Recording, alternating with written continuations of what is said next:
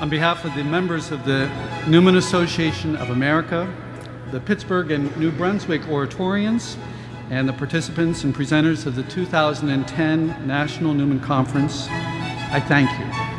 I thank you for your presence with us here this evening and your witness to us of the Church of Pittsburgh and her interest and support in the cause of John Henry, soon to be Blessed Newman. Well, this is the annual conference for the Newman Association of America, but this year is special because it was all in preparation for the beatification of Cardinal Newman next month in Rome. The Newman Institute is a community that we bring together scholars from throughout the world, actually, just not the United States. I'm from Mexico, from Guadalajara. My main university is Trinity College in Dublin. I'm also studying at the Catholic University of Louvain. That community is important because we're developing a sense of Newman studies, and again, the very broad, multi-interests. It's just not theology.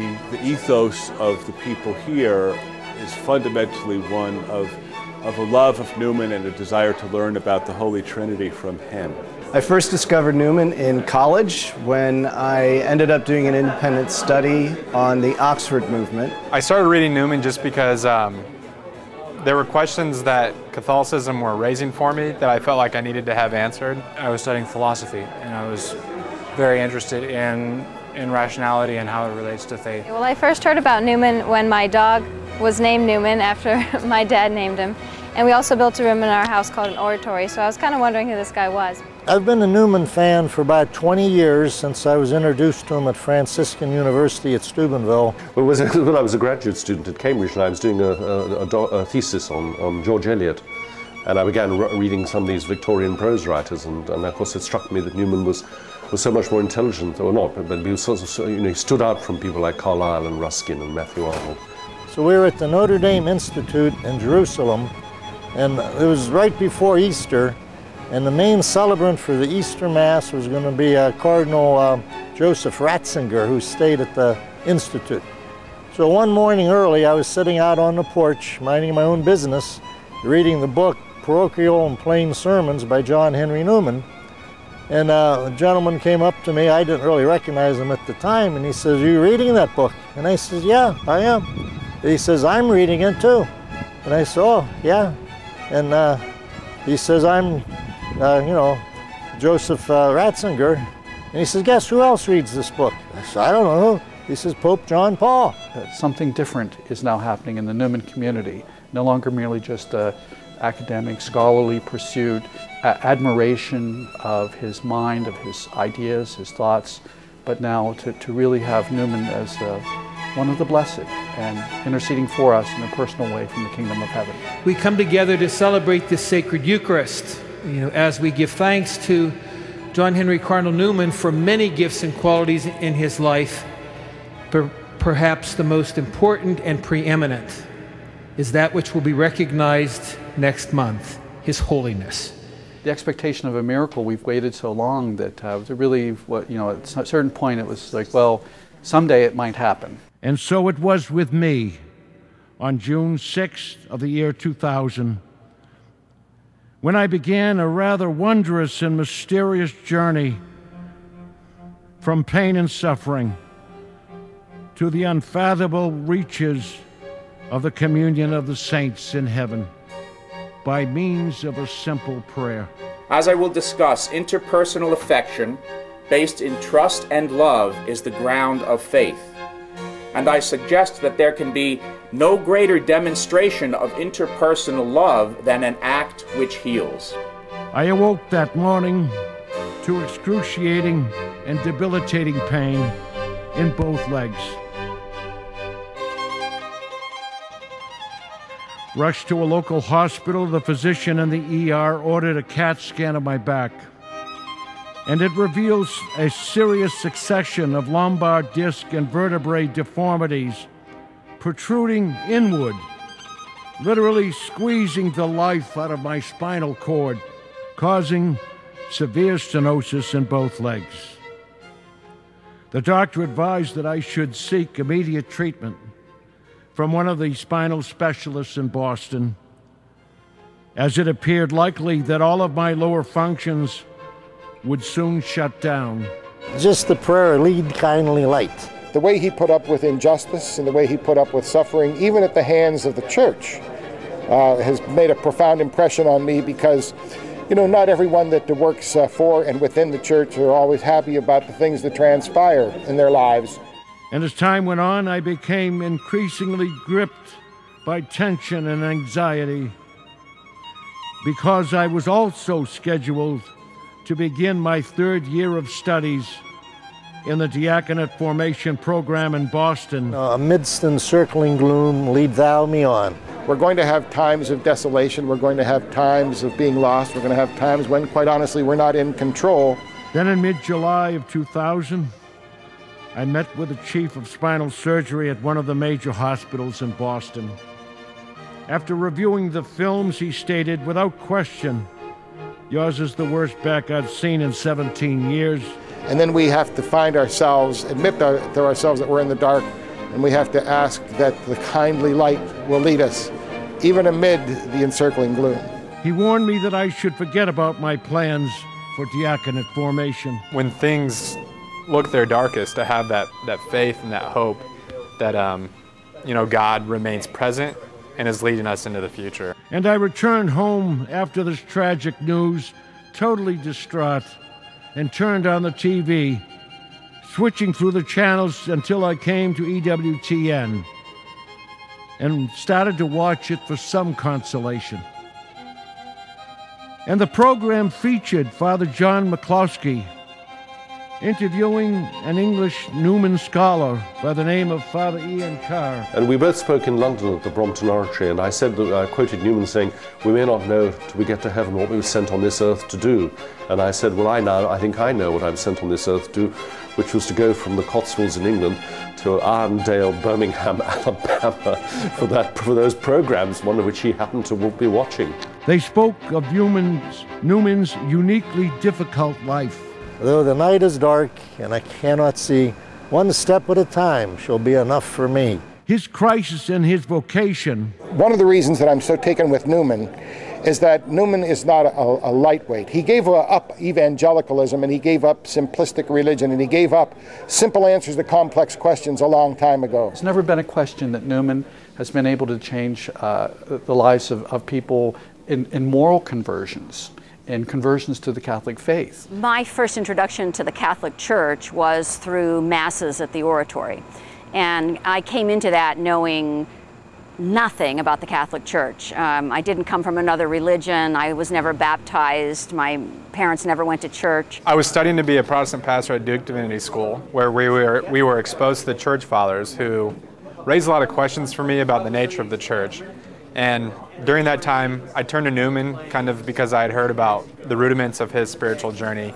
And it was through his writings that I came into the Catholic Church. I had been studying the existentialists in graduate school and really came to that point of leap of faith in my own life. All of the things that we do in the Catholic Church, for all of them we have very, very good reasons. It doesn't mean that everybody knows them and that everybody understands them and everybody even agrees with them. But in fact, we have wonderful reasons for absolutely everything that we do. I entered the church and I've decided on a more academic vocation to be a theologian.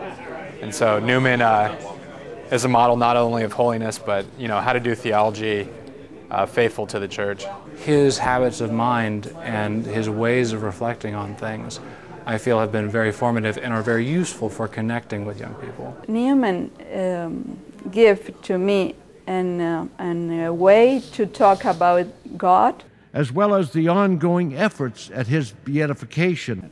And also in thanksgiving for the diligence and the long waiting and long suffering of those who have worked for the canonization process through the years. Since 1975, we've been promoting his cause, and now we get to see the fruits of it. To so many people who have prayed for the miracle and have prayed for the beatification for so long, to have Deacon Sullivan able to come and not simply speak but preach to us is a wonderful reward. And at the end of the program, the viewing audience was asked to report any details of any divine favors received after praying to Cardinal Newman. His faith from the kingdom of heaven is still active and present in the life of Christians here below, that we are to turn to Him with confidence, with trust, with petition, asking for His intercession to really change our lives. The intercession of the saints took time for me to warm up to, but over time I realized, it wasn't contradictory with the idea of Christ as mediator, but again, that God, it doesn't detract from God's glory that He chooses to bestow grace upon human beings who then participate in that activity. Certainly, in our own house, we have the tradition of praying to Newman every day. And so it's that intercessory prayer that Newman thought was the privilege of a Christian. So because of this request, I prayed to Cardinal Newman with all my heart. This is my exact prayer. Please, Cardinal Newman, help me to walk so that I can return to classes and be ordained. I didn't pray for complete healing, as I felt that would be too much to ask for. Merely to grant me this favor, which at that time was so urgent. One thing that Newman says over and over is, we have to have faith, we have to have hope that God's continuing to guide the church through the Holy Spirit. And I take that idea not only on kind of an institution level, but on a personal level, to say, to be reminded constantly that God is guiding our lives. Then I went to bed. And to my utter amazement, I woke up the following morning virtually pain-free. I could walk normally. I could walk with strength in both of my legs, whereas the day before, I was all hunched over in complete agony.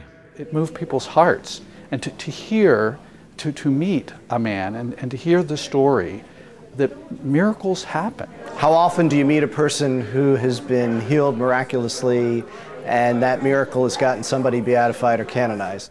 I was then directed to Dr. Robert Banco, renowned as one of the foremost spinal surgeons in the United States.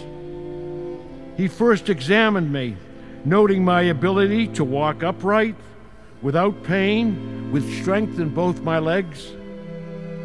But then he viewed the MRI and myelogram, noting that my physical condition hadn't changed at all. But still, I was completely pain-free. He was totally mystified, admitting that something rather remarkable was happening. And as a result, he said that he personally would not recommend such delicate surgery without the symptoms of pain and disfigurement.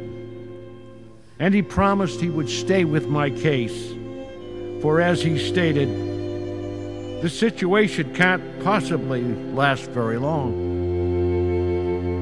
In fact, it lasted for 9 months. And then the pain unexplainably returned in full fury immediately after my last class in April of 2001.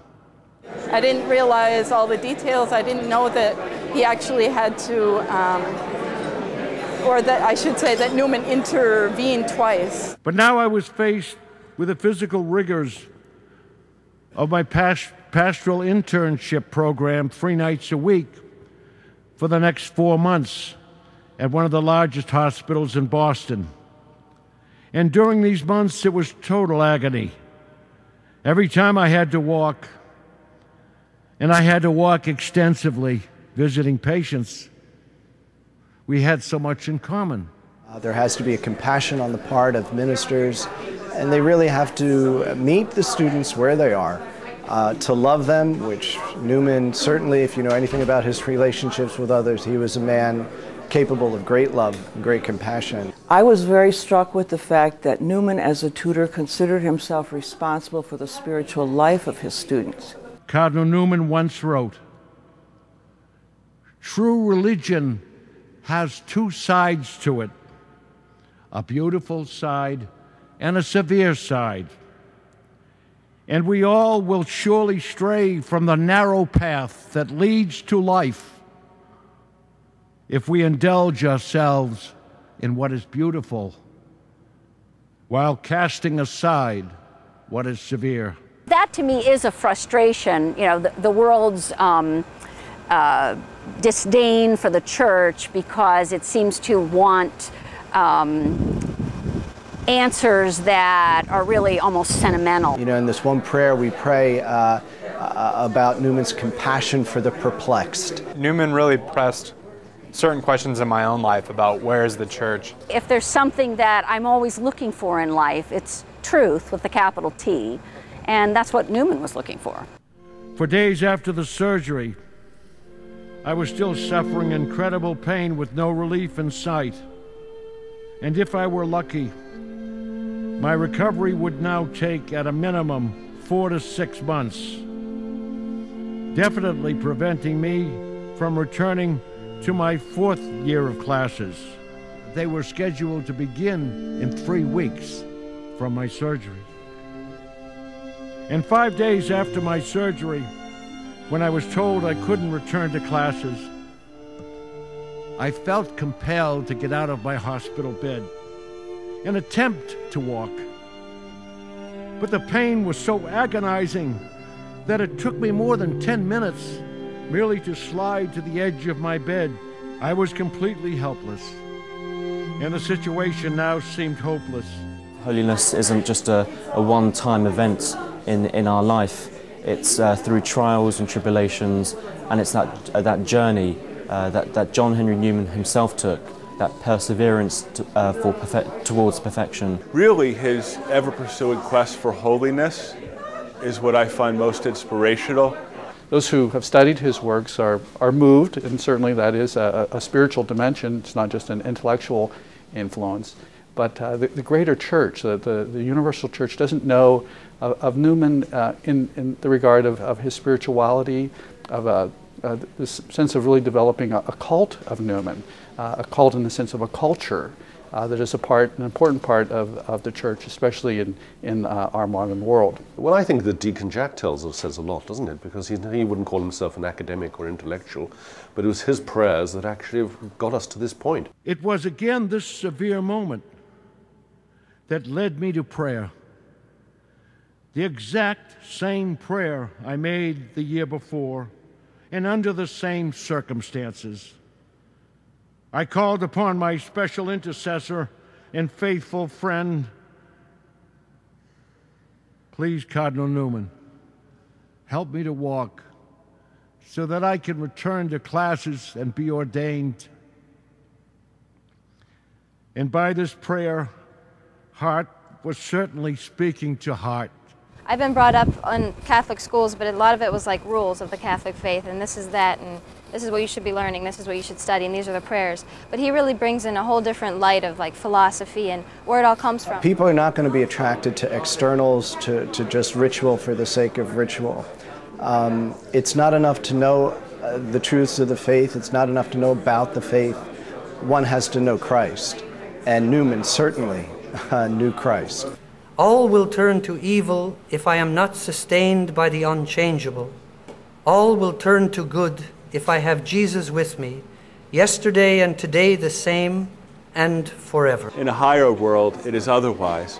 But here below, to live is to change, and to be perfect is to have changed often. This is in line with those little maxims he records in the Apologia, which he learned as a child, as a teenager, from his evangelical Anglican teachers: holiness rather than peace, and even more, growth the only evidence of life. And I think that the application here is much, much broader than the doctrine of the church, but it's about our hearts, our life, and maybe it's no surprise that he chose cor ad cor loquitur, heart speaks to heart, as his cardinalatial motto. And it's the authenticity of a conversion, and that's what we're all about in our ministry, inviting students into a personal relationship with Jesus Christ. And Newman, he is a person who models heart speaking to heart, and that has to be the path of ministry, particularly with young people today.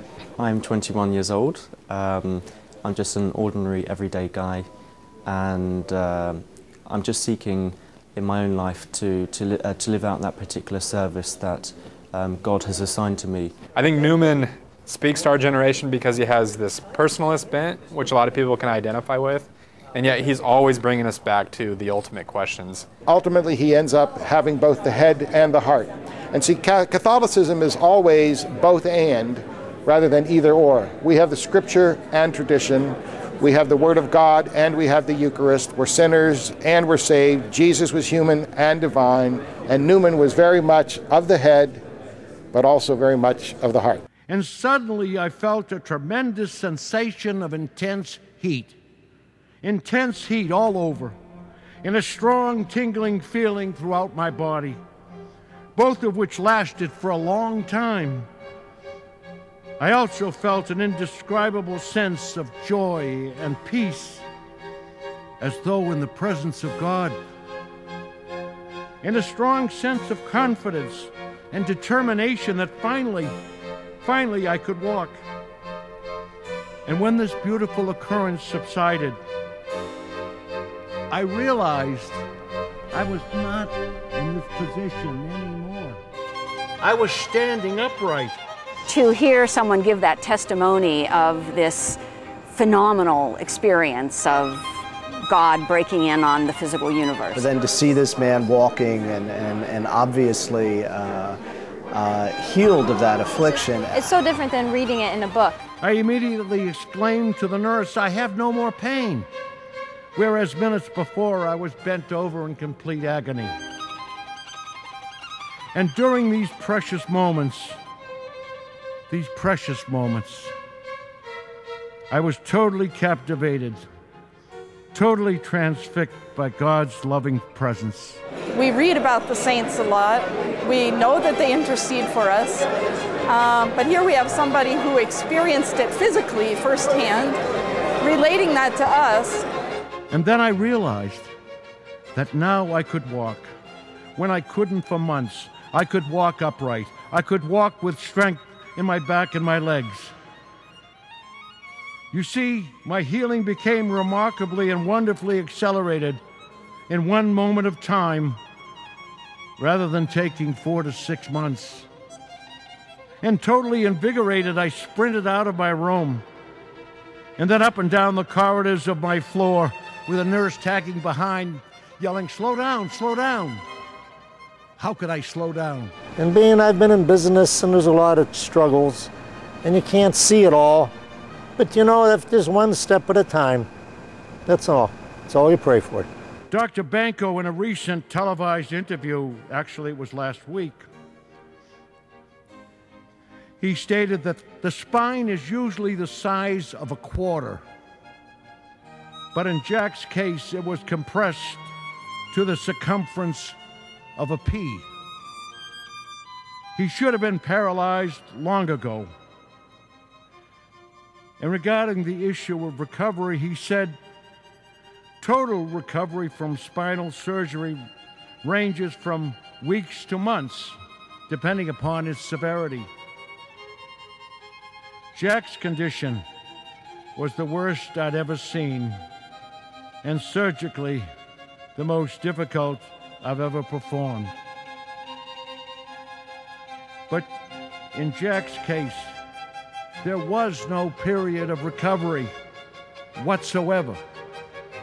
You see, his condition after his prayer was if he never had a spinal problem, or even spinal surgery for that matter. He stated, there is absolutely no medical or scientific explanation for what happened to Jack.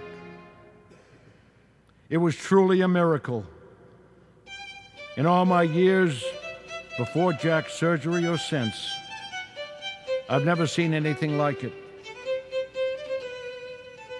1 year later, on September 14th, 2002, on the Feast of the Triumph of the Cross, I was ordained a deacon at the Cathedral of the Holy Cross in Boston.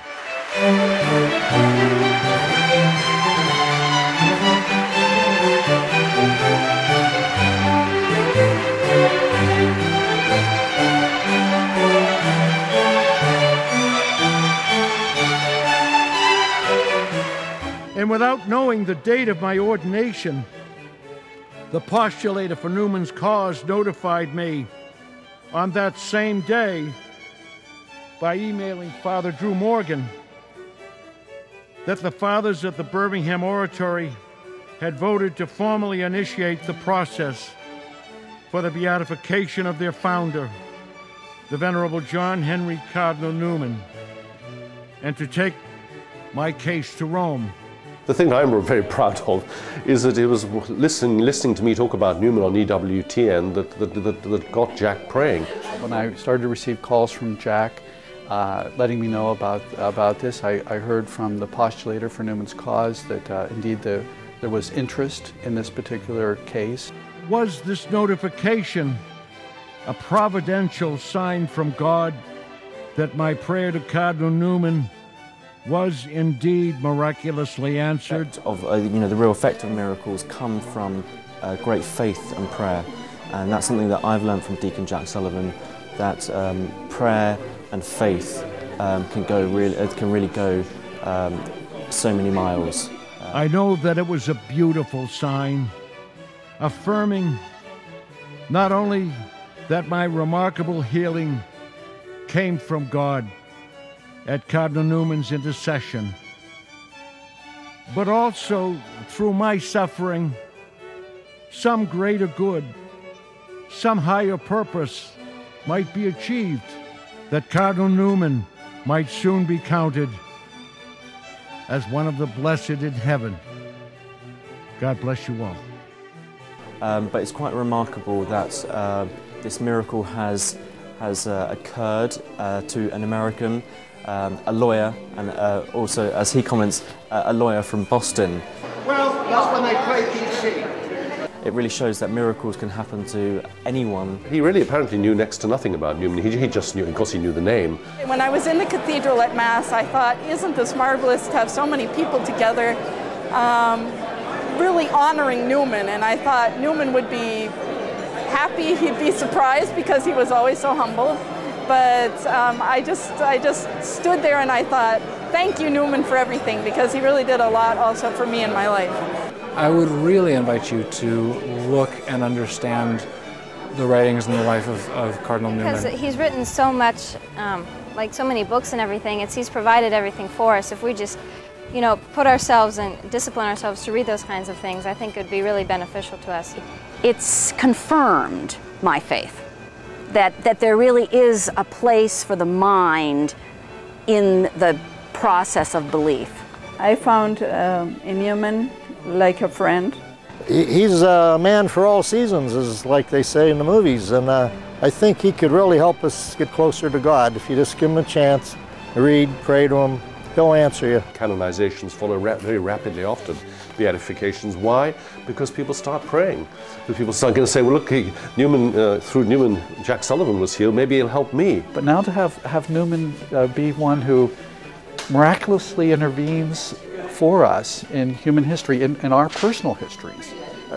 I think we really are, in some sense, changed and challenged to now develop this culture within the Church of Newman as one of the blessed.